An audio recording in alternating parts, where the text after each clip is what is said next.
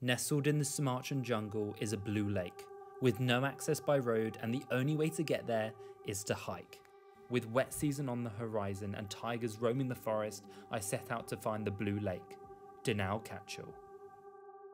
Good morning from Lempor village in the middle of Sumatra. We are currently in the highlands, and over the next 4 days we're going to be hiking through the jungle. I'm actually joined with two special guests who you've never met before. Hi, I'm Alex, I'm Joel's brother.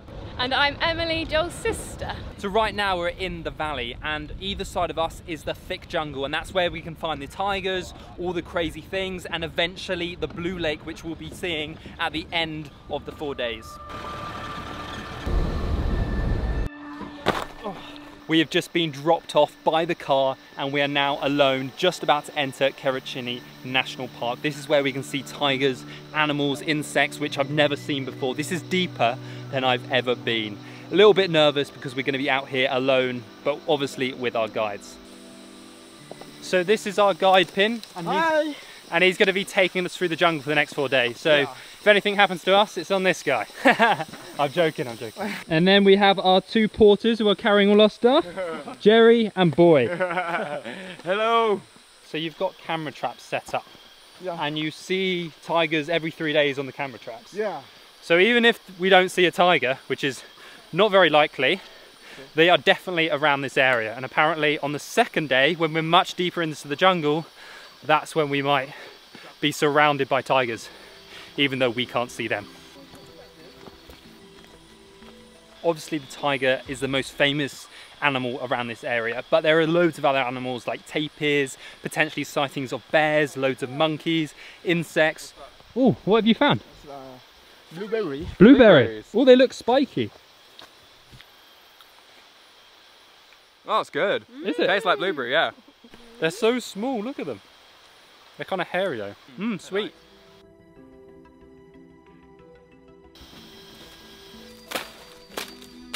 He's gonna get water out of bamboo. Whoa! Yeah. What? Joel, try it. That's crazy. Whoa! We've drunk it from here, Joel. You want to try? Yes, please. This is the most natural water you can get. It's so good. So fresh, isn't it? That's crazy. That's very cool.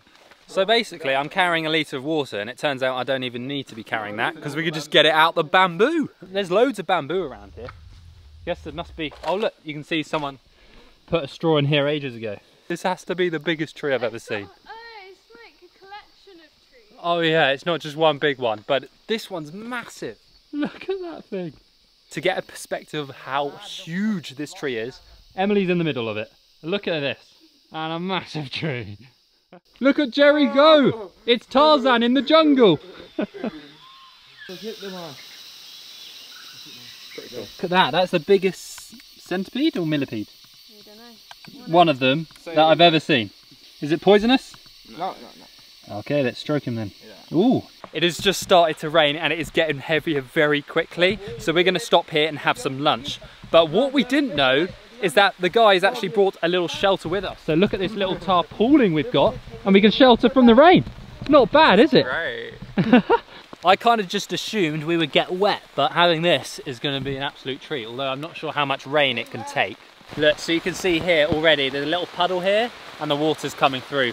Let me just push that off. All right, we're on pushing duty. Look, they've also set up another one for them. That's amazing. The rain has eased a little bit, and now we are heading back on the hike. I think we have about 4 kilometers to go until we get to where we're camping tonight. Alex has decided to wear this big old poncho cape.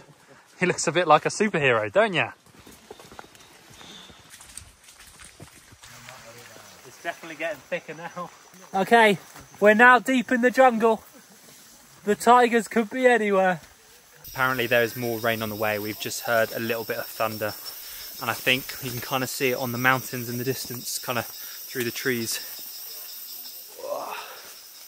One of the things we have to be really careful about here is leeches, because apparently there's lots of leeches here, especially after it rains or near water sources. I think we have just arrived at a river. It sounds so loud. It must be rampaging after all that rain we had. Pretty fast, isn't it? Usually we have to cross the river here, but because it is so fast flowing, we're going to try and make camp a bit further up so we don't have to cross the river right now. Here we are! Because it is very wet and the river is gushing, we are camping here tonight on the other side of the river to where you would usually camp.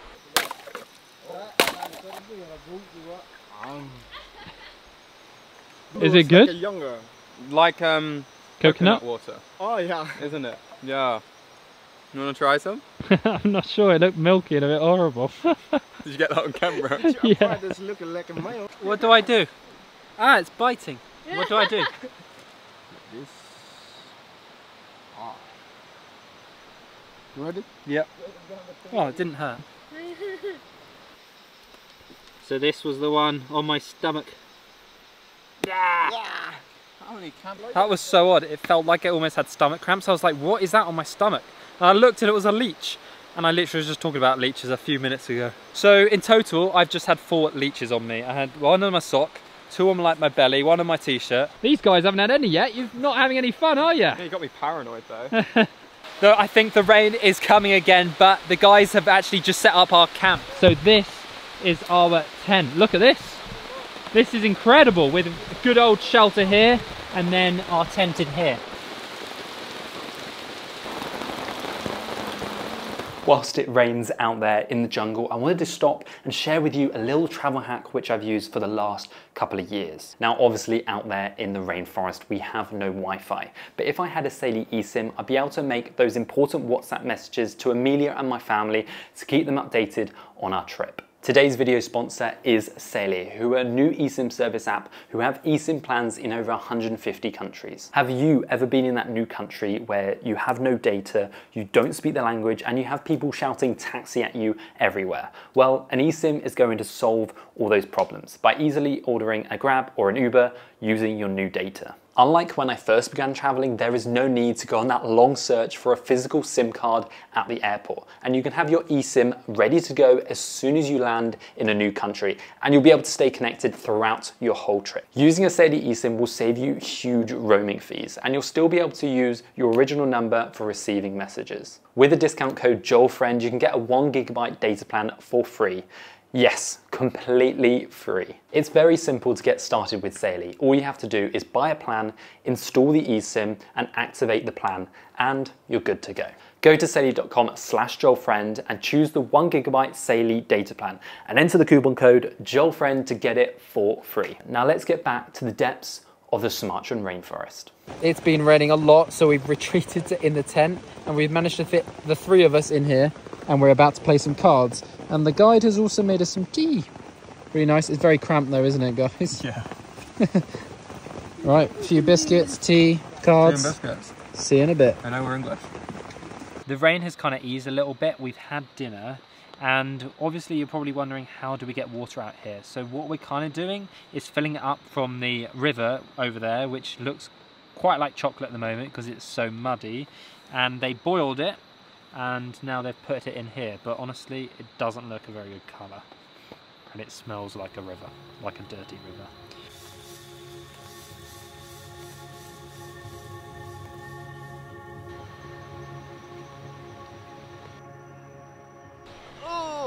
Good morning guys from the middle of the Sumatran rainforest. Luckily after the evening we didn't get too much rain, so I actually slept pretty well for being here in the jungle. Obviously I woke up quite a few times as well. But have a look at the river this morning. It is so much clearer than last night when it was like that chocolate colour. Look how clear the water is compared to yesterday. Literally 12-hour difference and it looks like a crystal clear water. So drinking this I think will be a lot safer than what we were drinking last night. Good morning, Emily. How did you sleep last night? I slept all right. Oh, Jerry's got our breakfast. Look at this mixture of food we've got. I was not quite expecting that in the jungle. We've got some egg, some little crispy things, peanut sauce, which is kind of what comes with gado-gado, and then I think some cabbage or something. Pretty good. Now we've finished breakfast, we've been packing up, and now we're going to start the hike for today. So I think we've got about a 10 or 12 kilometer hike today, and the first thing is crossing this river, and because it is a lot shallower right now, it's going to be a lot easier to cross than last night. Emily and Alex are going across first. Don't slip, it gets a lot deeper and faster the other side. You both look very hunched over. Shoes off and let's go and cross this river. Alex made it! Emily's struggling a little bit. Are you alright? No. No? Okay. I want to go on that rock. That's my rock. I made it! No camera equipment got wet. This is the way up now, just straight through these trees and onto the deeper part of the jungle. This is pretty intense.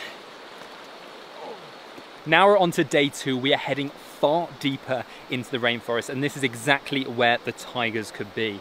Even though we don't see them, the likelihood is they can see us, and because they are solo creatures and they don't really want to come into contact with us. Once again, it's time for a bit of bamboo water.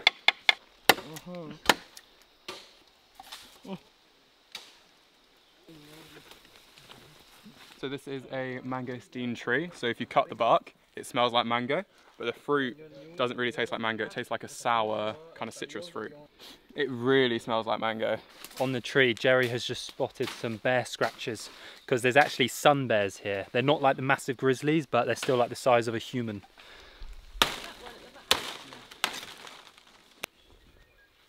Well, camera trap here. Right here? Yeah, this is a bamboo and a video. Yeah? Yeah, they're here. What? Wow. That's pretty crazy. Is this where we have lunch? Nice. Yeah, same.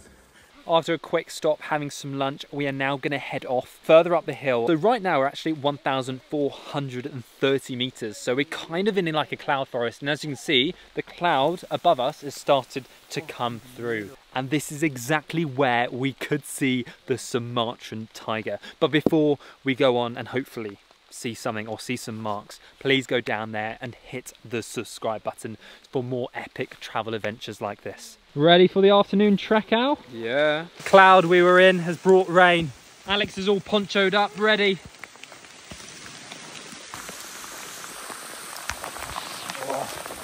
Oh, I am so soggy, wet to the bone. Literally all the way to my skin is wet now because the rain jacket just can't take this amount of rain. I think we've still got about 2 hours till we get to camp. This is what makes the rainforest so relentless. Just constant rain we've had in the last couple of days, and it's not even proper wet season yet. Okay, we make camp here. We finally made it. We got to make the shelter. We've had so many leeches all over us. Okay, up. Oh. How are you feeling after the hike? Wet. Great. Scorpion! You brought the scorpion? Dinner? We've got dinner. Why? Because poison? Because poisonous? Why? Dangerous? Yeah, dinner. So you have to capture it? Nice to meet you. It is several hours later now. The rain has finally stopped. We've had dinner and we are now in our tents ready to go to sleep. Emily's in the tent next to us. Hello, Emily. Hello. And Alex is in here with me. I'll see you in the morning.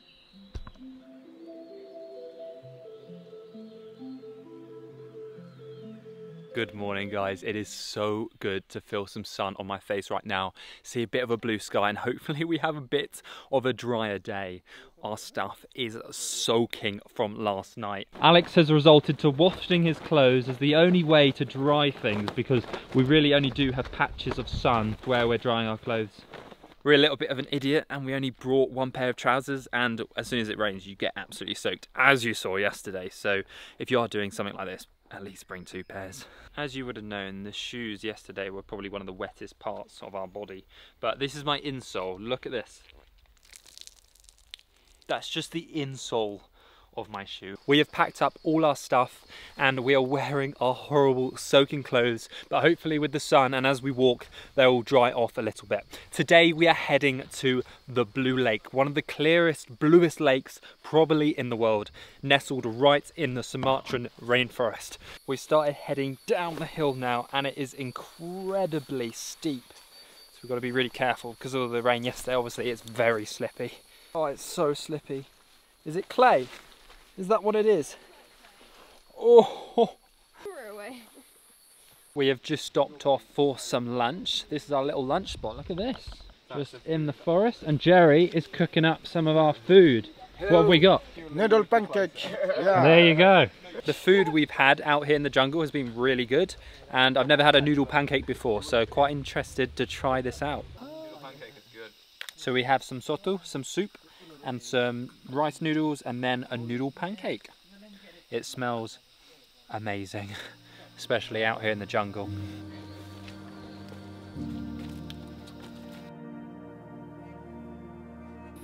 Whoa! So after 3 days of hiking, we have finally reached the blue lake, the Danau Kaco, in the middle of the Sumatran rainforest. What?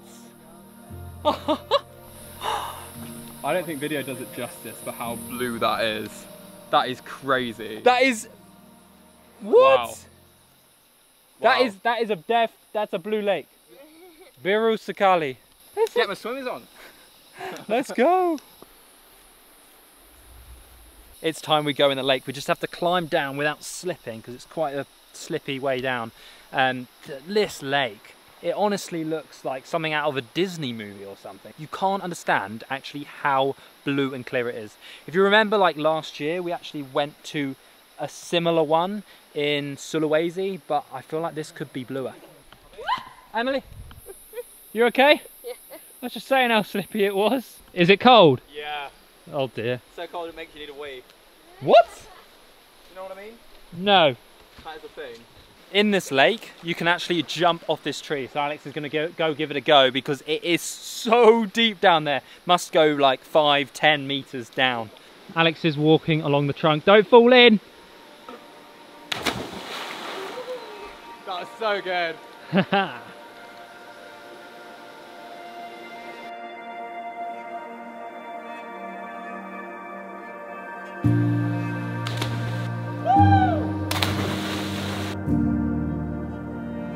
This has got to be one of the most beautiful isolated places on the planet. Like, look at this place. And we are the only ones camping here in the middle of the rainforest.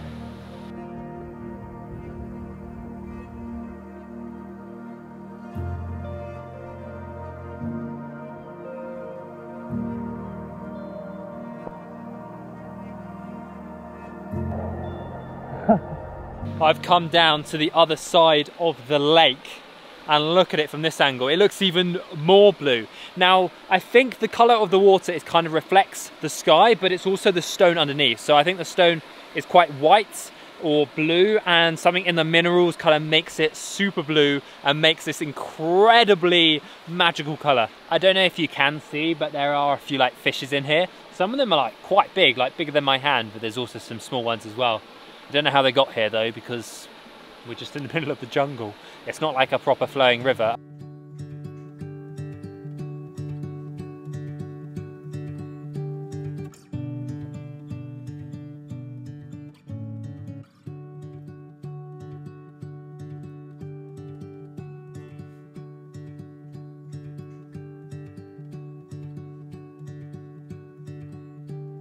I'm going to end the video here and have a chilled evening. Hopefully we're going to have a bonfire and just have a final night in the jungle, and hopefully no more rain.